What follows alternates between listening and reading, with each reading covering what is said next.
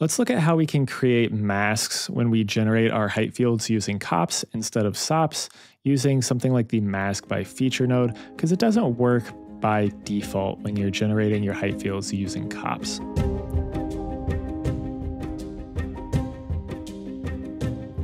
So I'm inside of Solaris here. I'm just going to drop down a SOP crate. This is where I like to work. So let's dive inside of our SOP crate here. And normally we drop down something like a height field. And then we do a height field noise to give us some sort of movement to our terrain. And we can drop down a height field mask by feature. And this is going to allow us to generate masks on our terrain. Now, if we do the same thing with COPs, so let's drop down a COP network.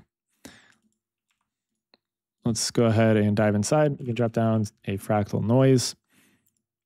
And I'm going to set this to be on the ZX plane. And then we need to do a couple of things to make it actually look like a height field. First of all, we're going to give this a name. We drop that down and let's call this height. And then we can drop down a primitive properties and set this volumes of it, adjust visualization from smoke to height field.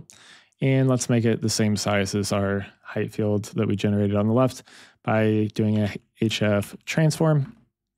And I'm going to set this to be 500. Now, if we look at this, let's go ahead and scale this back to maybe, let's do like 0.3, something a little bit closer to what we would see with this height field noise. So if I take this and now I generate a height field mask by feature, we are not actually going to have anything being displayed for our mask. So there's a couple of issues that are causing this. The first one, if we look at our properties here for the mask by feature, where we're generating our height field and SOPs, you see we have two volumes here. We have a height and we have a mask volume. If I come to our COP generated one, we only have one, and that's going to be called height because we named that volume here. So we need to get a second volume, and that needs to be called mask. So I'm going to actually delete this name because we don't actually need that as long as we are outputting the names properly. So let's drop down a null. Let's wire in our noise for the first input, and then we can do the same thing or whatever we want for the second input. For now, I'm just going to add in the second one here for our second input. And I'm going to drop down or name this height as our output 1, and then mask for our output 2 for our null. So now if I come back here, if I look at our primitive or our properties here of our node, you can see that we have a volume called height. If I uncheck this single output, we're going to have a second one that is going to be output, and this one is going to be called mask. So now we've named them properly. We are displaying them. So our primitive properties, we're adjusting those to be a height field, and our transform is turning them into the same size as we would expect. So now with our height field mask by feature, you can see this still does not give us what we would expect from our height fields. So to fix this, we need to drop down a volume visualization. So once we do this, we can set this visualization mode to, sorry, not height field, but no change. And then we can change our density field to height. And our diffuse field, we'll call this mask. And right away, you see we get some coloring going on here to make it match what we would normally see with our mask by features. Let's change this to white, and let's change this one to red. And now we have the same thing that we would expect from our height field mask by feature. So we can come in here and we can mess around with our slope. We can change it to be by height, computer range. You can do all the normal things that you would do with a height field mask by feature. And the reason for this is because it's now getting what it's expecting, right? It has this second volume called mask, and it knows how to visualize the different fields. So that's what this volume visualization is doing. I was also asked why I don't use the height field visualize node. So if we take a look at this, we can actually see if I reset our viewport, sometimes this happens with cops. If I look at this, we can see that we have our fractal noise here, and then this Heightfield visualize is going to give us what our Heightfield would look like inside of cops directly. So I don't really like using this just because it is going to output, if we look at this, it's going to output a Heightfield as well as 3 different color volumes, which I don't really necessarily need. So as long as we set up this null with the proper naming conventions, we can export whatever we want. And then if you actually look inside this Heightfield visualize, the way that this is working, if I go inside this SOP invoke, you can see we're just naming the different volumes. We have a height here, and we have a color volume here.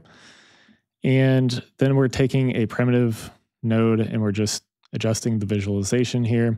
And we are also taking a volume visualization here, and we are mapping these to the different fields. So it's doing essentially all that we are doing up on the SOP level, but this just gives us control on which ones are named, which volumes are named what, and we can, set the different visualization modes. If we wanted to change them for whatever reason, we can do that. We can also change our color. If we want to have a different color, we can do that easily through this volume visualization. So it's just a personal thing. I don't say that there's anything necessarily wrong with this, but if you want to output what you would expect as far as a mask volume and stuff, you're not going to get that directly with this Heightfield visualize, which I'm a little confused at why they chose that, but I guess that's just what they wanted to roll with. So I would be interested to see them outputting just a regular mask instead of the color, but this is how you go about doing that without that. So again, we can come back to this, and you can see with our field set, we should be getting the same thing once we switch this over.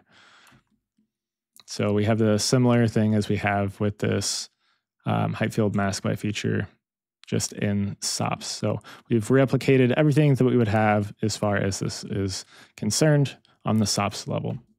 So hopefully this has helped you out. This does a little bit of different workflow.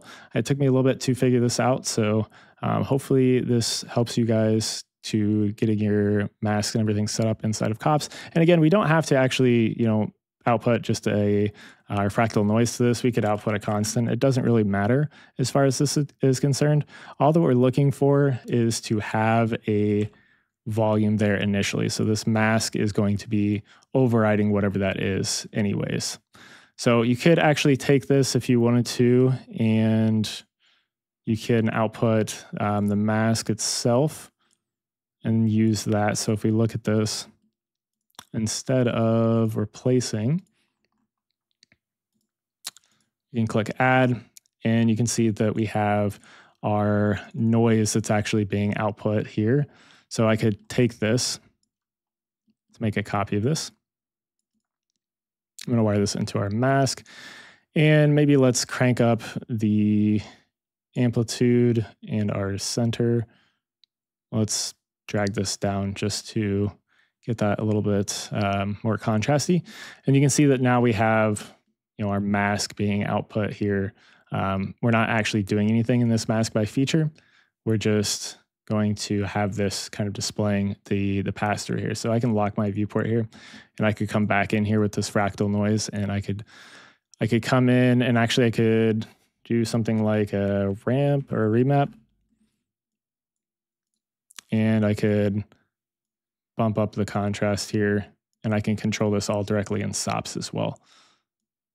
So you can do things directly in SOPs where you don't have to actually do this inside of SOPs. You can do whatever operations you would normally do inside of cops and bring those in, as well as we could just output this volume. So all we're doing with this is just basically visualizing it. So we could, let's see, we could do a Heightfield noise here, and we could take this, take this noise, and we can just displace that using our mask volume here. So now we're getting just that, a mask where we have that placed, and I can adjust this accordingly, however I want. You can see that that is kind of matching what we're seeing here in our little preview. So as I maybe drop that output max, you see that kind of start to fade in and fade out. So it's just applying that noise wherever we have that mask volume being input for our Heightfield noise there. So you can do things directly inside of COPS, and we could just output that mask if we wanted to, and you can see where what that gives you. But this allows us to work with COPS to generate our masks and not have to do that directly inside of SOPs. It gives you a little bit of extra control and some different options for you, if you will. So hopefully this has helped you out. Thank you guys for watching, and have a good day.